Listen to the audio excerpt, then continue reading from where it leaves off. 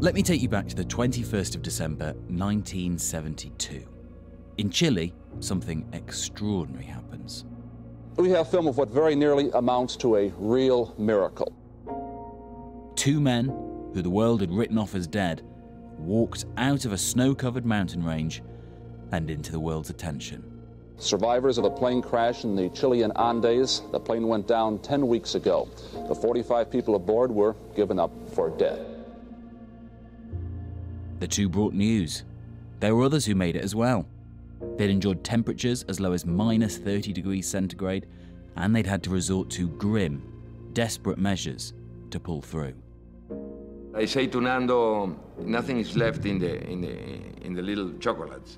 And Nando told me, Carlitos, I'm going to eat the pilot. So who were this group? How did they survive? And what could we all learn from their story? You're listening to Stories of Our Times from The Times and The Sunday Times. I'm Luke Jones. Today, why we ate our friends, the story of a plane crash.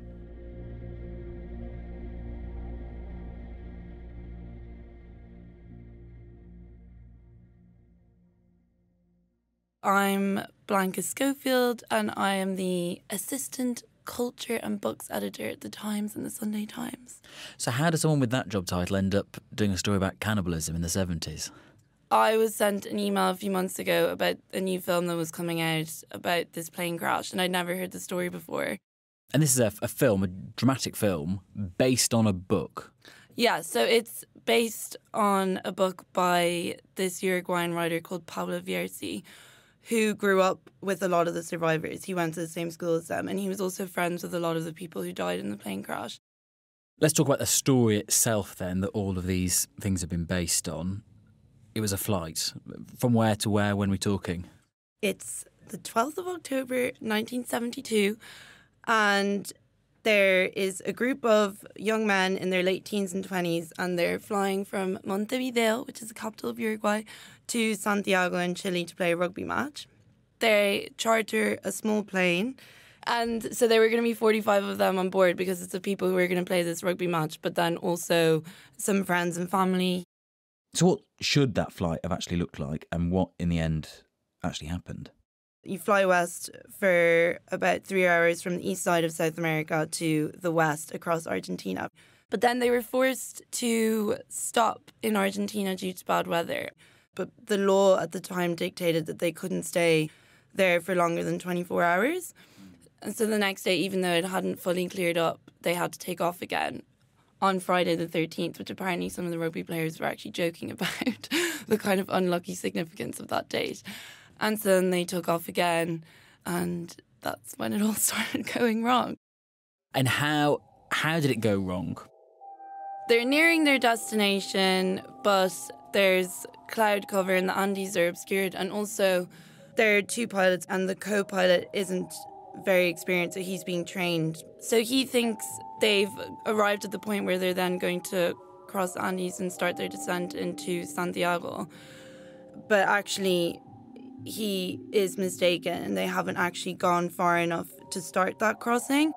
And so they start descending, and they basically realise that they're going into the mountains. And so suddenly all the passengers are seeing these mountains get closer and closer. Especially as in when you come through the clouds as well, and all of a sudden that becomes clear. Exactly. So then the weather's already bad. There's loads of turbulence. Then they try and lift up the plane and kind of almost go vertical. To try and get over the mountains. To try and go over the mountains. And it doesn't work.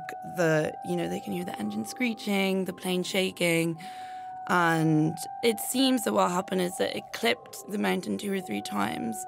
So one collision took the right wing off, another one took the tail section off, along with the back seats. And 2 crew and 3 passengers were sitting there and died when that section was lost. Then the plane hit the mountain again, the left wing came off, 2 more passengers fell out, and then the remaining chunk of the plane fell 700 metres down the glacier at 200 miles per hour before stopping in a pile of ice and snow.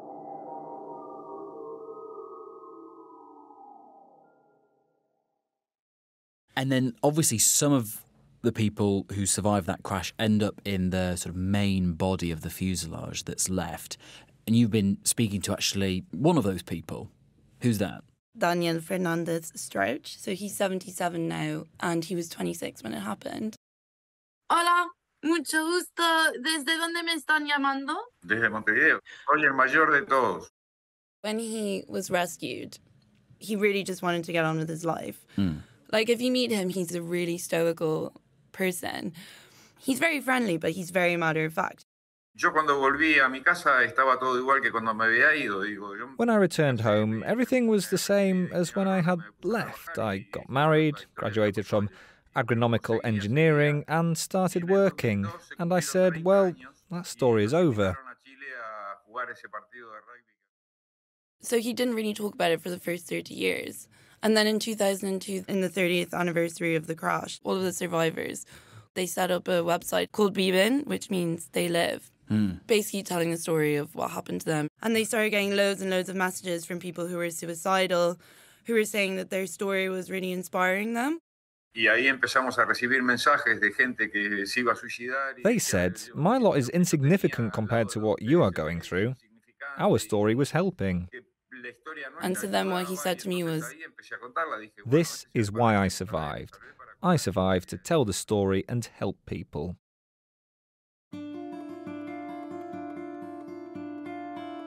Let's get to how they survived then, because where we left the story was that the plane has crashed. Various bits of it have been ripped off as the crash has happened, but we've ended up with the fuselage, and in the fuselage, 45 people were in that plane originally. Now it's, what?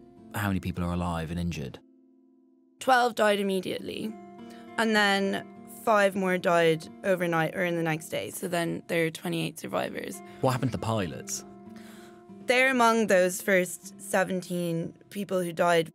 One of the pilots died immediately, and the co-pilot was trapped in the cockpit. He asked for his gun, and he actually asked one of the passengers to shoot him, who declined to do that, and then the co-pilot died in that first night. And where is the plane? I mean, I'm picturing like a valley, or is it on a side of the mountain? So they're in the Valley of the Tears, which is sort of the side of a mountain in the Andes. They're 3,700 metres high, 3 times the height of Ben Nevis. The heavy snow, the whiteness of the snow combined with the sun can leave you blind. The depth of the snow when they don't have any equipment.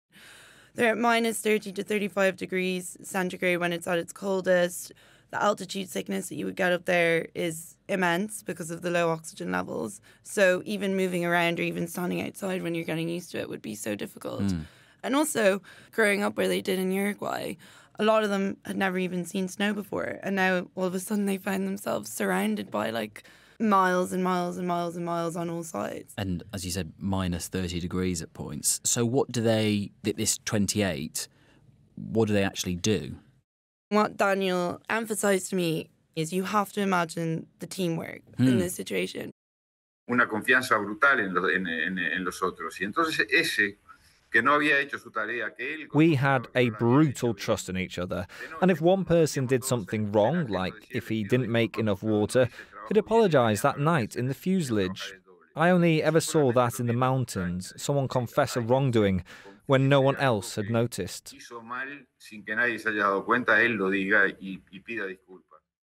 They organised themselves under the command of their team captain called Marcelo Perez. So there were 2 or 3 medical students among the people who were on board. So they obviously quickly had to start treating the wounded, including one called Nando Parrado, who was actually in a coma. So, setting broken limbs and tourniquets, bandaging. Other things that they had to do was start melting snow so they'd have water. They had to create more of a shelter, so they decided to stack up all the suitcases so that they would be blocked out from the cold at night. So then during the night they had to jump on each other, punch each other, make sure that they didn't fall asleep, because if they did, you would potentially die, and then they would have to do some of their sleeping during the day.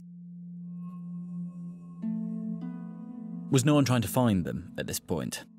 Obviously, a huge search operation ensued. There were teams from Uruguay and Chile and Argentina, and they were flying around the area trying to find them. Some actually did fly directly over the wreckage, but they couldn't see the fuselage against the snow. Oh, because the plane was white. Exactly. And they described the absolute desperation when you see, because they could see the planes flying over them at times and knowing that they're not seeing them and feeling like you're going to get rescued, but then they don't actually come down. Did they try and make themselves more visible? They did try and make themselves more visible. So they wrote SOS in lipstick on the fuselage. They also built a cross in the snow out of bits of the wreckage and suitcases, but even that didn't work. And so what happens with that search operation then when I imagine they have, a few days of no luck? So it was called off around 10 days into them being on the mountain. But the survivors who were in the fuselage at that point had a radio that they managed to get working. And so they heard on the radio that the search operation had been called off. And that's when something clicked in a lot of their minds. We have to get ourselves out of here, basically. And if this is 10 days in, how have they been surviving up until that point? What have they been doing? So, even just in terms of food. They just did have very little of it. They had to ration the supplies they had. So they had 8 chocolate bars, a tin of mussels, 3 small jars of jam, a tin of almonds, a few dates, some sweets, some dried plums, and several bottles of wine. And Nando recalls keeping a chocolate-covered peanut, basically surviving over that one peanut for 3 days. But you know that food's going to run out.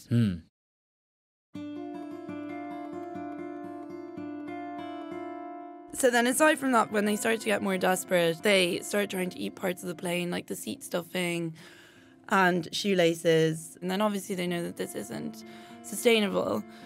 So then they have to start considering the unimaginable that everyone is thinking, but you don't want to voice, which is engaging in cannibalism and eating the bodies of the people who died.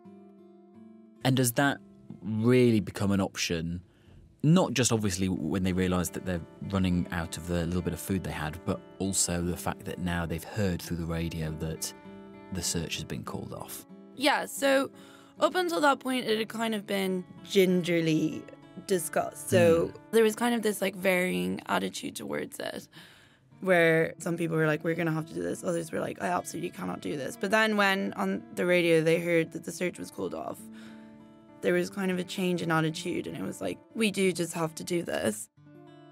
Because they've got the bodies of some of the people who died just, around them in the fuselage with them, so it is there, staring them in the face. Exactly. Some of the bodies are inside the fuselage, some of them are outside in the snow. Daniel said, when we heard the news on the radio, everyone made the pact of mutual deliverance.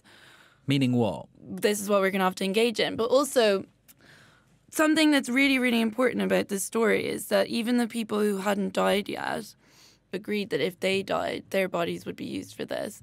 So there's actually a letter preserved in Montevideo in Uruguay written by Gustavo Nikolic before he died, where he wrote, if tomorrow the time comes where I can help my friends with my body, I will do it with great happiness.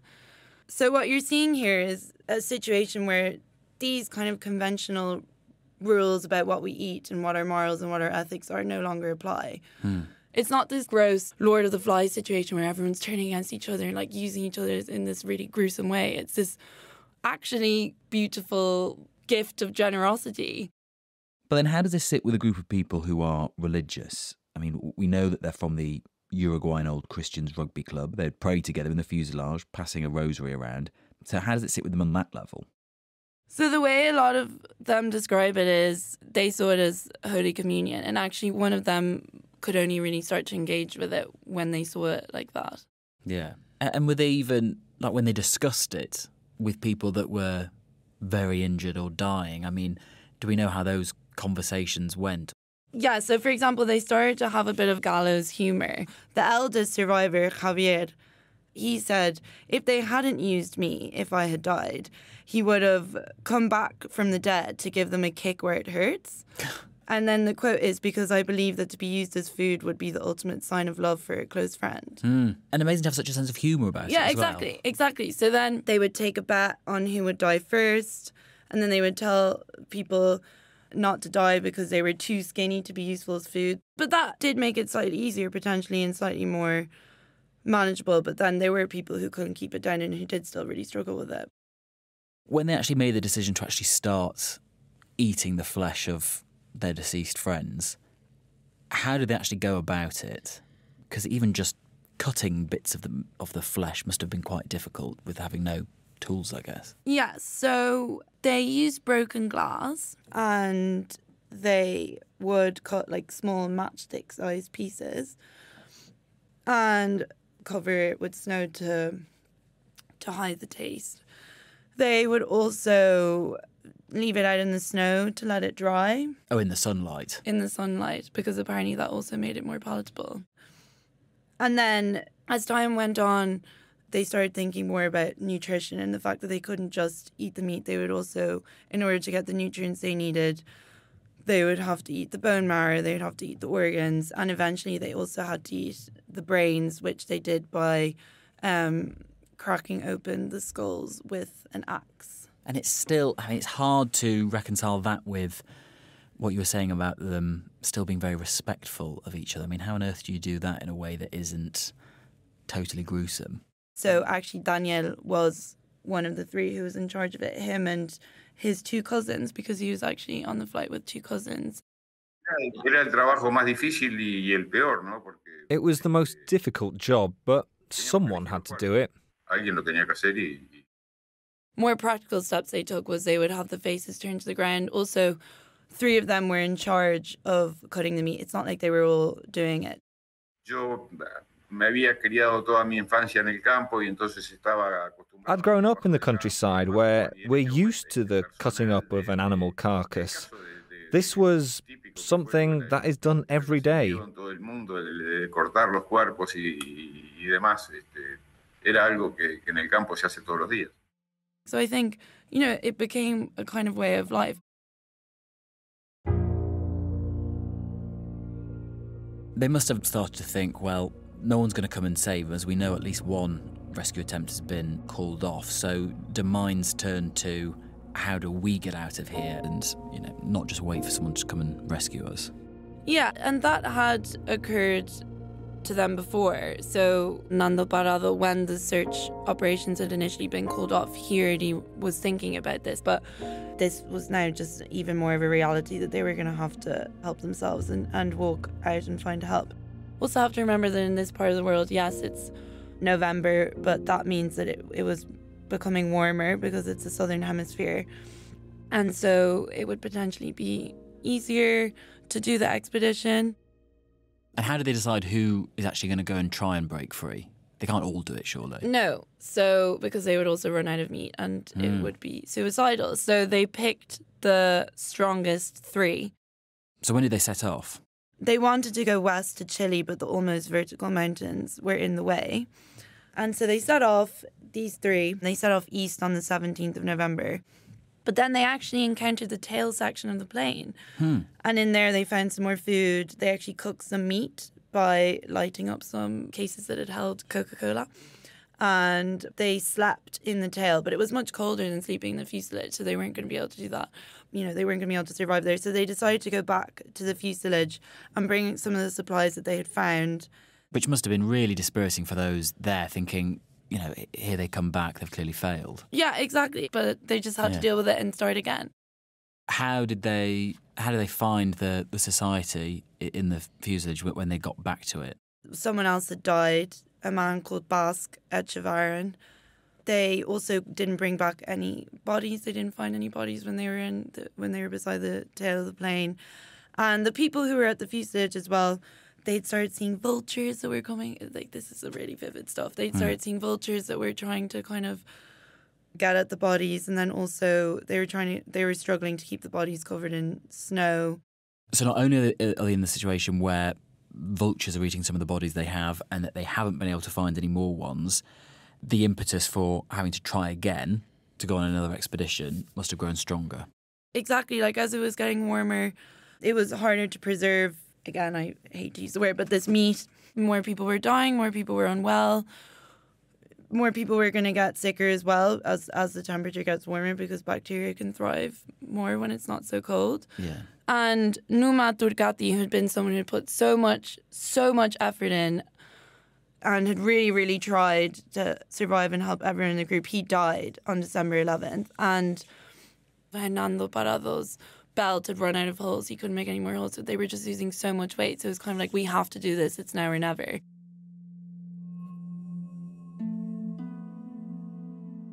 So a month on, they decide to make a break for it again.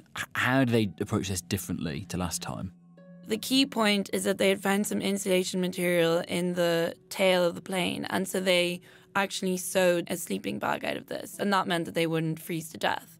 But what other kit did they have? Absolutely no proper mountaineering kit, but they had multiple pair of jeans, multiple jumpers, rugby boots. One of them didn't even have rugby boots. They had socks that they would wrap in plastic. They had a compass that they'd removed from the plane's instrument panel. They also made snowshoes out of cushions. And then they also packed some meat in socks. Yes. What route did they take? So on December 12th, they set off and they just walked straight up the mountain. And apparently the survivors in the fuselage could see them for 3 days. And what was that journey like? They have all of this clothes on, all this weight, and they have to stop every 20 paces to catch their breath because the air is so thin. Yes. That then became every 10 paces. Because you were saying, if they were starting at an altitude which was 3 Ben Nevises and they're going further up, so the altitude must be incredible. Exactly. Altitude sickness. And also it's so steep, so they were also worried that they would kind of topple backwards, like off the side of the mountain. What happened when they reached the top? Obviously, you're hoping to reach the top, look over the side of the ridge and see civilization. Yeah. But what they saw at the top was just more and more mountain ranges covered in snow. So they realised that not all 3 of them will be able to continue because they don't have enough food, because they're probably going to have to walk more. So one of them went back to the fuselage, and the remaining 2, Roberto and Nando, they started heading towards a valley that they thought they could see. But actually descending was even harder than climbing. And so apparently the first 50 feet took them 4 hours. And when did they first feel like they were making any kind of progress? After descending, they finally found the mouth of the valley they'd seen from the top, and they hit a river, which they could follow. And also, they saw a lizard, which would have been the first living thing apart from these vultures and birds that they'd seen in ages. And then they saw some cows. And if you see cows, it means that someone's looking after the cows. And when did they see those people? So on the 9th day of the expedition, they saw a mule driver. When I first saw them, I was walking on my way to gather the cattle. I thought they were tourists. He was on the other side of the river, but they started screaming at him across the river. But then they started running, trying to get to a place where we could talk. So I stopped and went over. They gestured with their hands, but I didn't understand. And he shouts back, tomorrow. And they're thinking, oh God, I hope he comes back tomorrow, because if we get here and we don't get saved, it's going to be so frustrating. And he does come back the next day with other men and throws across a paper and pencil attached to a rock, and they write down explaining who they are. And the man throws them some food.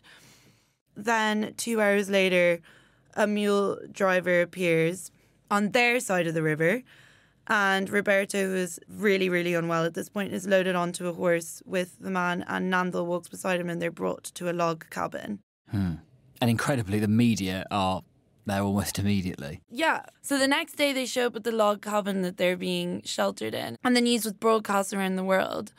And so, for example, one of the journalists says, I'm from the BBC in London. I would love it if you could give me a comment. And Roberto says, what for? And the reporter says, because this is a one-of-a-kind story, all the world wants to hear about it. And this is an incredible journey when you just look at it in the whole, what they did to get from the crash site to there.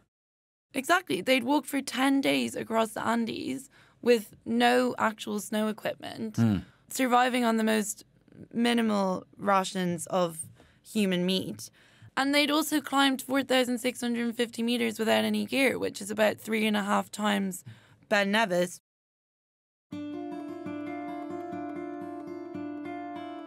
And how long after the crash is all of this? I mean, what's the length of the full ordeal? So it's 70 days after that they're rescued. And so now I guess the mission is get help back to however many people are left at the crash site.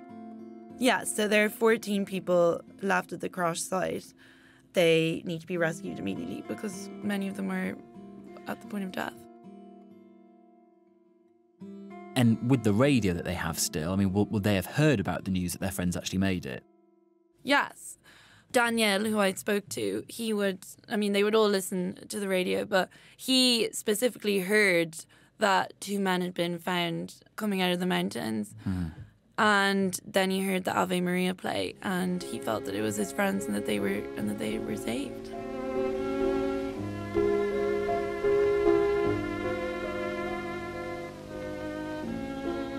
Why the Ave Maria? I don't understand. It's a religious song. It's a very traditional Catholic song.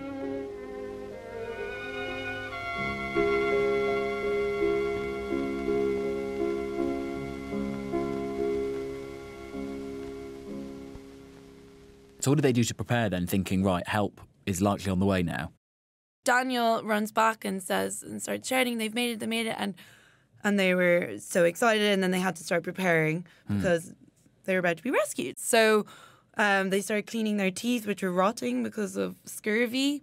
One man tidied up his hair with hair gel and shaved, despite having no soap. So things return to a bit more normality than they had been living through. It's almost like straight away they started behaving as if they were back in normal society. So when the rescue actually came, how did it happen?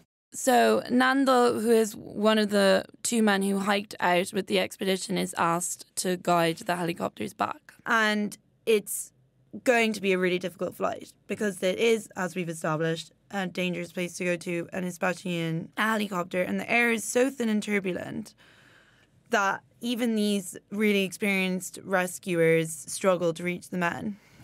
And Nando's in the plane saying, I'm sure it's in this location, I'm sure it's in this location.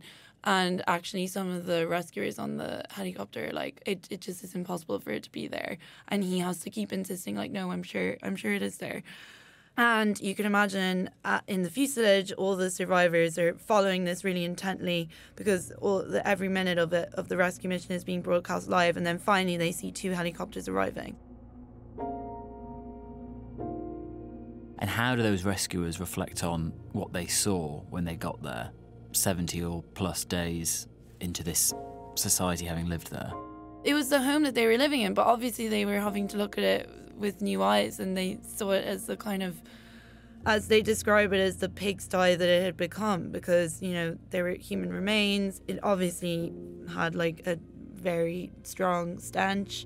And after, again, 70 plus days of this, did the people being rescued adjust to this?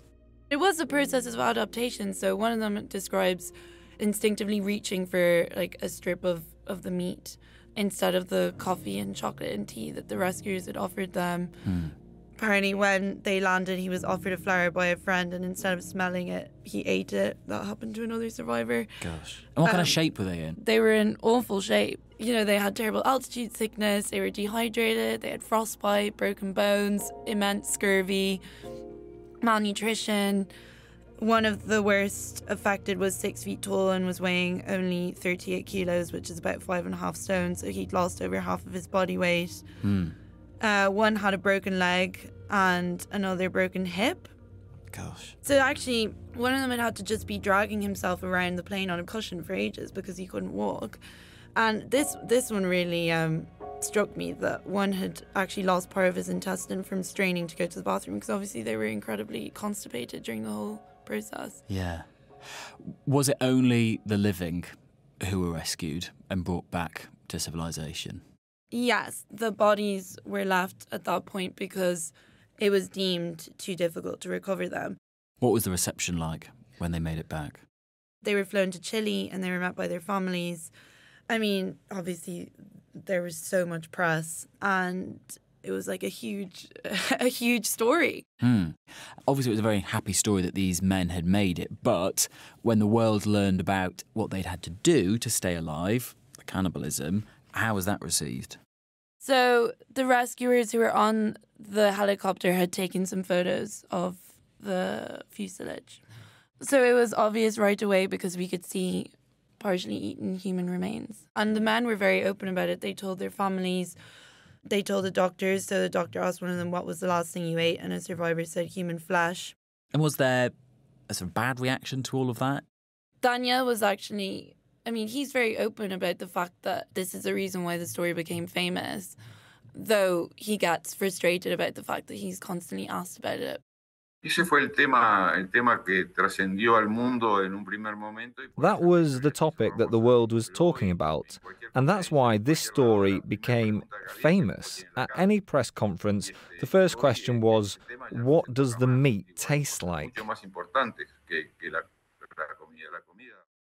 But he was talking to me about how some people were saying that they'd been excommunicated by the church, and he said that was utter nonsense, because actually Catholic theologians were saying that it was justified because they had to do what they did to survive. The Pope told us he would have excommunicated us if we had not used the bodies, because then that would have been a collective suicide. Were the dead ever properly dealt with?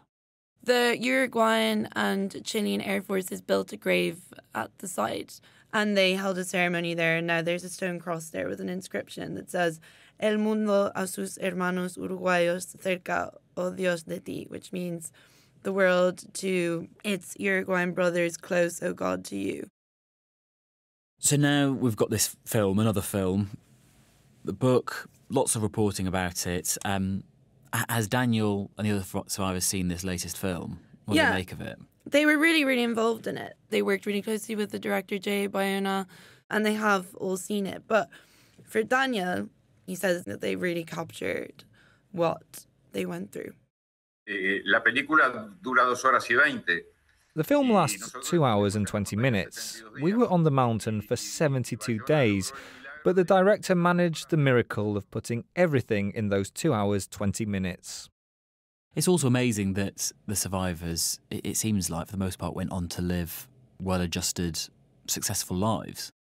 Yeah, they're doctors and agricultural technicians and successful businessmen. They have families. One is an academic, another is a painter. One of the medical students became an infant cardiologist and received a national award for medicine twice. He called his child Hilario after one of the mountains they climbed because he was one of the two who went on the expedition to safety. What do we know happened to Daniel in the end? Daniel worked in the Faculty of Agronomy in Montevideo. He also had a series of businesses. But also I asked him, because, you know, if you've been through that situation, you're like, do you still fly?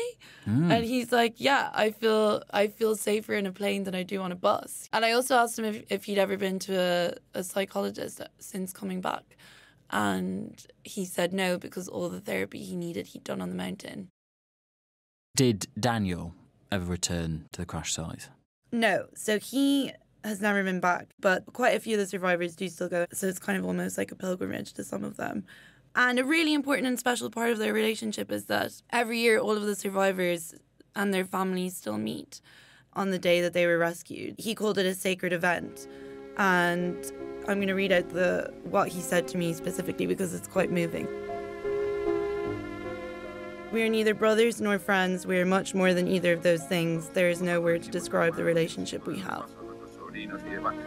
Pero no somos ni hermanos ni amigos, somos mucho más que las dos cosas juntas. No hay una palabra que nos defina la relación que tenemos.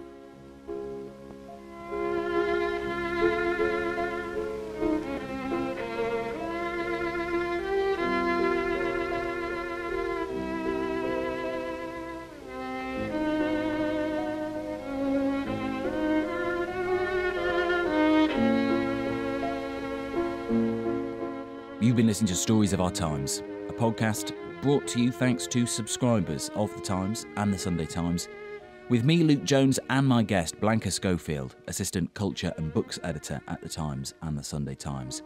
You can find all of Blanca's work at thetimes.co.uk or by picking up a paper copy. The producer today was Olivia Case. The executive producers are Kate Ford and Fiona Leach. And sound design was by Hannah Varrell. If you've got a story that you think we should be doing, you can email us storiesofourtimes@thetimes.co.uk. That's also where we very happily receive compliments and praise. See you soon.